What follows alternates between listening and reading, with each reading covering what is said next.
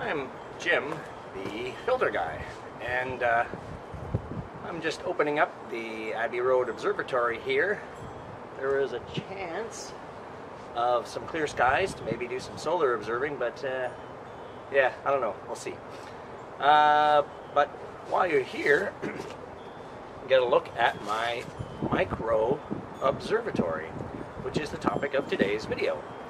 I will explain how and why I built this small telescope setup versus what a lot of other people do, building a dome and that sort of a thing. Before we get started on the video, if you like what I'm doing here on the channel, maybe you'd like to click the like button down below, and if you want to stay up to date on everything the ARO is doing, maybe subscribe to the channel. Great? Alright, well, we will see you in a moment. Welcome everyone to today's video, Building a Micro Observatory. This video will cover why I built it, where I built it, and how I built it, as well as what worked with the design and what didn't. Before I built my observatory, I used to set up my telescope every time I wanted to observe. When I was done, I'd pack it all up and bring it back inside. This image here is of the 8-inch LX10 I was using back in 2009, set up for the night of visual observing from my backyard. Note the pile of filters I was experimenting with even back then. By 2011, I had made the transition to electronically assisted astronomy, or EAA, as well as to a German equatorial mount. The image on the right illustrates a typical setup for an evening of observing. My main EAA camera at the time was a Mellencam Extreme, shown here mounted on the 8-inch SCT. You will note the multitude of cables involved back then. So why did I build a micro observatory? One of the biggest reasons was that having a full-time job and 2 kids means I don't have a lot of spare time to observe.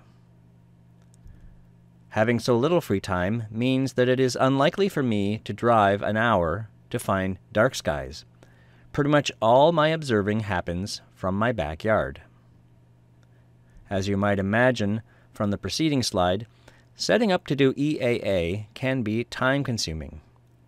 Carrying everything outside, assembling it, and getting the mount aligned can easily take 45 minutes or more. And then the same again at the end of the night to pack it all up. The final thing to consider was the available space in my yard.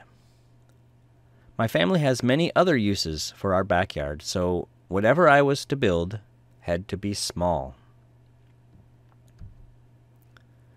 This is an image captured from Google Maps showing the area around my house in the central part of Ottawa, Canada. As you can see, my neighborhood has a lot of tall, mature trees. My driveway and front yard are totally useless for observing as a result. The backyards in my neighborhood are all on the order of 50 by 50 feet in size. You can see that I already have a small patio, 2 sheds, and a vegetable garden in my yard, so a traditional dome-style observatory was likely going to be too big to acquire the necessary family approvals. At least, there aren't too many large trees in the area of my backyard. After giving it some serious thought, and some trial and error with my tripod-mounted setup, I decided to put my observatory in the northwest corner of my yard, as indicated by the X in the image on the right. The view of the sky from this position is good towards the south and east, but totally blocked by houses and trees to the north and west. This position also minimizes direct exposure to porch lights from my neighbors. From this position, I can still just see Polaris over my neighbor's oak tree, allowing me to mount polar alignments. Finally, This position is tucked in nicely next to the existing patio, so very little of the yard is affected. So, how did I plan to build an observatory with a very small footprint? The sketch here gives a rudimentary idea of what I planned. To give me a small footprint, yet still provide a suitable, stable support for the telescope, I decided to use a 10-inch reinforced concrete pier with a work table cantilevered off of it. All the materials were readily available from Home Depot, including the sonotube, concrete mix, wire mesh, and gravel. I did all the work myself, except for the mount adapter, which you will see later. For various reasons, mostly available time, the observatory was built in phases over the course of 6.5 years. Work started on July 19th, 2014, with the digging of a hole. Digging by hand was very slow, due to the ground consisting mostly of hard-packed clay. After about 2 hours of steady digging, I decided that was far enough, ending with a hole about 2 feet across and 4 feet deep. The next step was to put a layer of drainage stone in the bottom of the hole.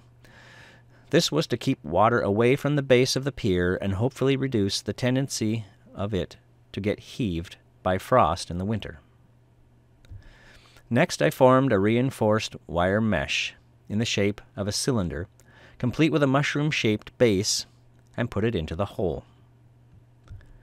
Using high-strength concrete, I put about 8 inches of concrete in the hole over top of the wire mesh, forming the base of the pier. The wire mesh was loosely supported, and the whole thing covered for 24 hours while the concrete hardened. The next day, I put the sonotube in the hole over top of the wire mesh and backfilled around it first with more drainage gravel and then with the dirt I took out of the hole. I left the dirt a few inches shy of the top of the hole to leave room later for topsoil and sod. I plumbed the sonotube and added wooden braces on the outside, as well as located and installed the 4 half-inch threaded rod that would eventually support the work table. I also made a wooden template to hold the 3/4-inch threaded rod that would eventually support the mount. With this all ready to go, I hand-mixed bag after bag of concrete and poured it into the sonotube until it was full. This was slow, laborious work, and a little tricky, as the concrete had to be transferred from my wheelbarrow into a bucket, to be carried up a ladder and poured down the sonotube a bucket at a time. After allowing the concrete a couple of days to cure, I removed the braces and trimmed the sonotube back to the final height. I primed and painted the exterior of the sonotube to preserve it a bit better from the weather. Then the project went on hiatus for 4 months, due to other various things going on at the time. When work started again in November, I laid out the work table using 2x4s, a bit of a jigsaw puzzle really, and got it installed on the pier, complete with plywood top. Next, the pressure was on to get all the wiring done before it snowed.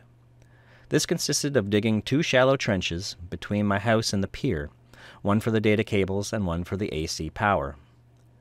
I ran the power separately in order to minimize the potential for electrical interference on my data cables. The cables were all run inside of standard PVC electrical conduit, 1.25-inch conduit for the data cables and 1/2-inch conduit for the power. The final installation at the pier includes 2 GFCI receptacles, 2 USB-powered extension cables, 2 Cat6 Ethernet cables, 1 S-video, 1 composite video, and 1 9-pin serial cable. You can see from the photo that I finished just in time. The last step to get the pier operational was the mount adapter. I built a prototype out of wood first, and then had the machinist at my work make me one out of scrap aluminum that we had lying around the shop. The first light with the new pier was on December 7th, 2014. I used the pier in this configuration, shown here, for about 5 years, using a poly tarp to cover it when not in use. Consequently, that poly tarp had to be replaced about once a year due to exposure to the elements wearing it out. Over this 5-year period, my venerable Atlas mount decided to finally give up the ghost. So in 2019, I upgraded the mount. To replace the Atlas, I purchased a Skywatcher EQ8R Pro. It is a beast of a mount, very solid, with 110-pound carrying capacity. Now I can put all my scopes on the mount at the same time, instead of having to swap them around like I used to do with the Atlas. I can now flip between observing the sun, moon, or deep sky objects without swapping telescopes and having to rebalance the mount. Boy, is that sweet. Now we come to spring 2020.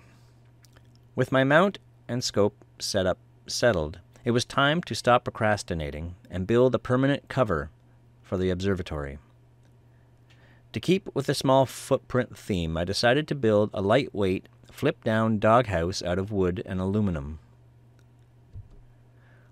The steel roof and pressure-treated board cladding matches the appearance of my 2 garden sheds, which were renovated around the same time. The matching exterior helps the observatory look less conspicuous. Finally, in June 2020, my micro-observatory project was finished. There are a number of things that I think went well with this project. First off, having a permanently mounted, balanced, and aligned German equatorial mount makes life so much easier. Tracking and go-to accuracy are all issues I no longer have to deal with. Since my telescopes stay outside, they are already at ambient, or near ambient temperature, when I open the observatory, so practically no cool-down time is needed before observing. The doghouse idea, although it looks kind of ugly, works very well. Way easier than slinging a heavy tarp on and off all the time. The well-ventilated doghouse also helps to keep the mount and scopes from getting too hot in the summer. Finally, perhaps the biggest benefit of the observatory is that my setup time has been greatly reduced. I can open the doghouse, hook up my laptop cameras, power it on, do a 1-star mount alignment, focus, and be ready to observe all in about 5 to 10 minutes. Things that I would do differently a second time include renting a post-hole digger so that it would have taken less time and allowed me to dig a deeper hole. Renting an electric cement mixer, as hand mixing took a lot of time and was laborious. Moving to a more permanent mount cover sooner. I think I pushed my luck using a poly tarp. Incomplete weatherproofing may have been part of my emerging problems with the Atlas mount. I tried using wireless communications at the time I first built the pier, but I found it unreliable in cold weather. However, wireless technology may be more reliable now and worth another look. And finally, my calculations with the doghouse design were off a bit, resulting in a small obstruction of my field of view when looking south. A minor issue, but I may have been able to avoid it if I prototyped the doghouse first, before building the final version. In conclusion, the whole project was very affordable. Materials for the pier totaled around $200.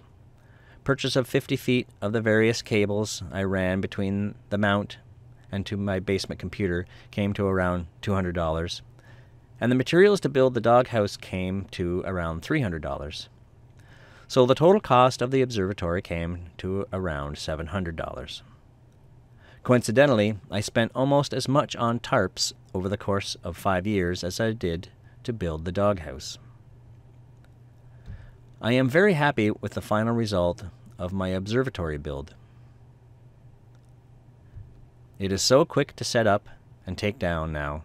I have no problem opening the observatory up even for 15-20 minutes of observing. So take that, clouds. Well, that is it. Thank you for watching. If anyone has a question, please feel free to leave a comment below. Alternatively, you can send me an email to the address in my channel description. If you enjoyed this video, please take a moment to click the like button. To stay up to date on everything the ARO is doing, please subscribe to my channel.